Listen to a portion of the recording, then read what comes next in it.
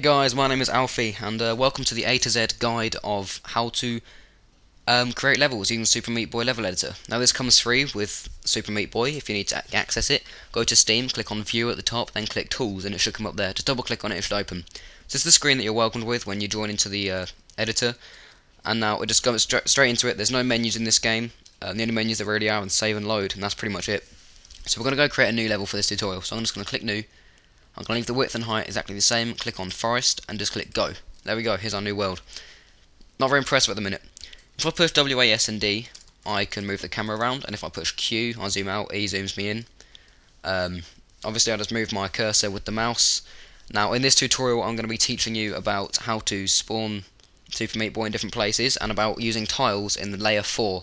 If you don't know what layers are, I'll just give you a quick little guide now. At the bottom here, in the left hand corner, we have layers 1, 2, 3, 4, 5, all the way up to layer 8. I'm just going to select layer 4. This is the layer that Super Meat Boy is in. It's called the active layer. The only layers that Super Meat Boy is effective by are layers 3, 4 and 5. Layers 3 and 4 are called Fore and Back Tile General. Active tile is the one that he stands in. Anything in Fore or Back Tile appears in front of or behind him, however they can still affect him. Okay, so I'm going to select layer 4, then I'm going to select tiles. Now what I'm going to do, you see here in my cursor I have tile. Tiles don't make up the game. They make up pretty much every level. Well, every level, fact. What I'm going to do now, I'm just going to click, and that places down a tile.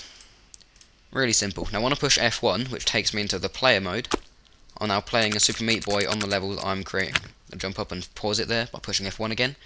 If I right click on these tiles, while holding a tile in my hand, it deletes all of them. See? Place them down like that, and then delete them. I'm going to put some tiles over here. Now what I want to do is I want to make Super Meat Boy spawn over here. So what I'm going to do is I'm going to push B, there, and now when I push F1, he's not respawned. There we go. When I push F1, he spawns above these tiles. I'm going to push F1 again now. Actually, I'm going to jump up there. I'm going to delete all these tiles.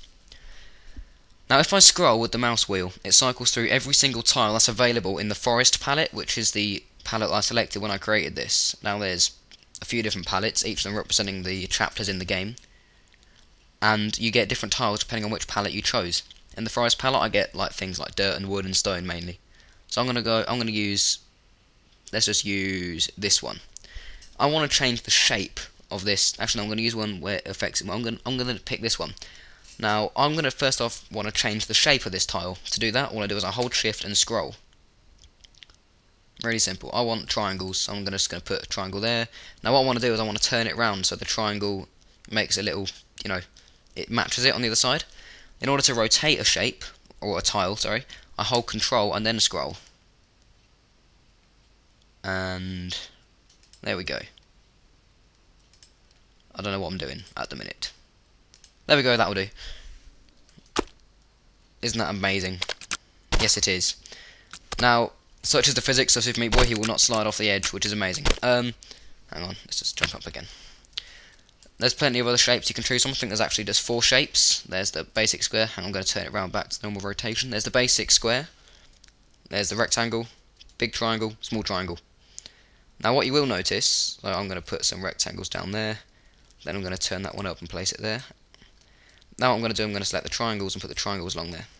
As I walk across, you see I cannot fall down the gaps in between these. However, I can fall down on the gaps in between the small triangles. That's just a random thing. I don't know what it is. The triangles don't really affect Super Meat Boy in any way. You cannot touch them. Nothing you do really affects them. Okay, so there you have it. That is everything you need to know about placing tiles down in layer 4, which is the active layer. I will be covering placing down tiles in other layers, such as layers 3, 5 and 8, but I'll be getting onto that in other videos. So for now, this is going to be it, guys. Thank you very much for watching. I hope you subscribe to this channel as well as the director's channel. See the links in the description.